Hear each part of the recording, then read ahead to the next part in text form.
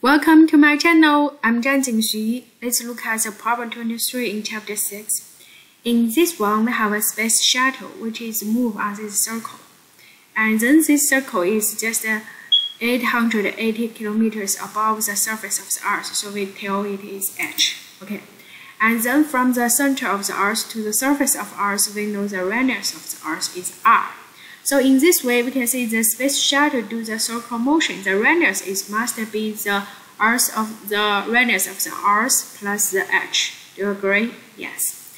The next one asks you how fast must the shuttle be moving when the release occurs. So that means we need to find the velocity at this circular motion. Do you agree?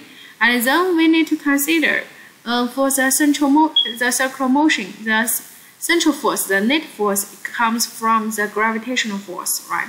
So this gravitational force equals the mass times acceleration. This acceleration is the central acceleration, v squared divided by r.